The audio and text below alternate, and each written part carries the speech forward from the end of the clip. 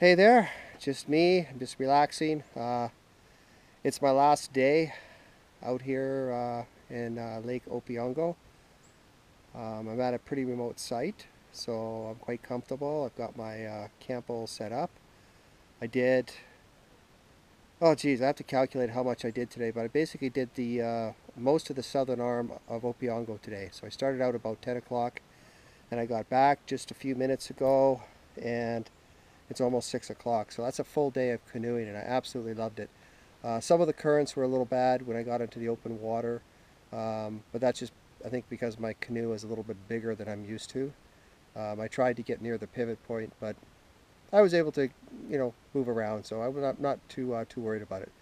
So it was a good day, and I think this is going to be my last video because maybe tonight I might do one of the fire, but a fire is a fire, right? Uh, I'm beat. I'm going to have dinner tonight, and on the menu tonight is pepper beef with rice. So I'm going to give it a shot. It's a little big though. This is all I was able to pick up. It's for two people, so I'll probably end up throwing out quite a bit of it.